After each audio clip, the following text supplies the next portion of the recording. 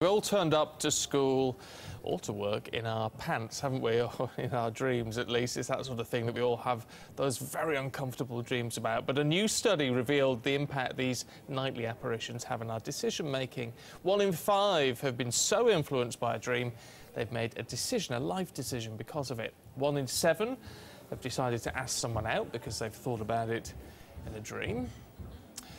1 in 10 have quit their job as a result of a dream, which seems it's a little bit extreme, doesn't it? Let's talk to dream psychologist Ian Wallace. Good to see you this morning. Morning. Talk to you all morning, Ian, about my particular dreams, let me tell you. Look, do we know why dreams are so important to us and why they're having an impact on reality, our waking life? Our dreams are a fundamental form of self-expression. That's when we're truly at ourselves. So when we dream, what we're doing is processing a huge amount of information that we unconsciously absorb during our waking lives. So we use dreams as a sense-making process, and by taking insight from our dreams, then we can use that to make decisions in waking life. There's an impact with that, though, isn't there, in the sense that we know we all dream a lot. We don't actually remember a great deal of our dreams. So if we're making a decision, we're only making a decision about the tiny bit of dream that we remember. It varies from person to person. So we spend about 2 hours per night dreaming.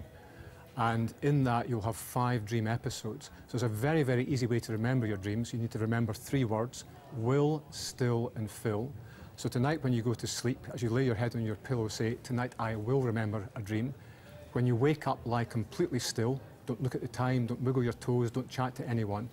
And then, as you lie there still for a minute, you'll get dream imagery coming back, so you just fill in the gaps and you'll create a dream narrative there. So will, still, and fill will help you remember your dreams.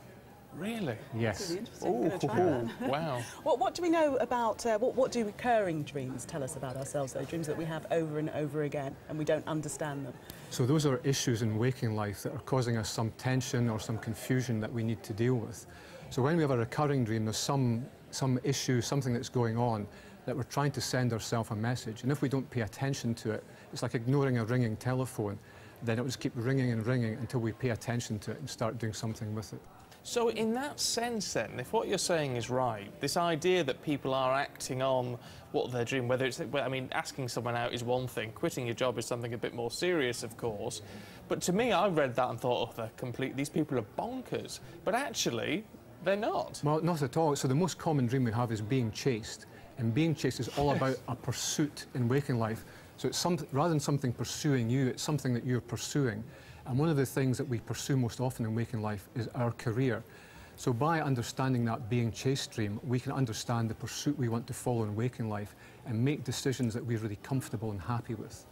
Can we actually make sense of every dream we can remember? Every dream we can. So anything in there it's a different language, it's a language of imagery and metaphor. But once we learn to interpret that language, we can make sense of any dream, however ridiculous it seems. Wow. How does that interpretation change? I mean, if you were analysing a dream, one of my dreams, would your interpretation of that be different from another dream analyst's? It may be, but because we're all human beings, then we have fundamental human dream imagery. So when you dream of your primary school in Newton and Furness, and I dream of my primary school in Kirkcaldy and Fife, they're completely different locations, but they have the same fundamental meaning to us about a primary piece of learning that we need to do. Wow, I find it absolutely fascinating. And is that part of the interest for you, in the sense that you know you're tapping into something which intrigues every single person in the world? We all dream, we all want to know quite what it means. We all have those mornings where we think, what on earth was that about? Yes, it's a universal human language. It's a way that we can all communicate what we really want to do in life, what we really need, and what we truly believe. Wow. Just remind us again what we need to do to remember our dreams, because yeah. I never remember Will, mine. still, and fill. Will, still, and fill. And think of that before you go to bed. Yeah, so as you lay your head on the pillow, say, "Tonight I will remember a dream." You can also set an intention to have a dream. So you might say, "Tonight I will dream about a particular person, such as Cheryl Cole, or Johnny Depp, or David Beckham."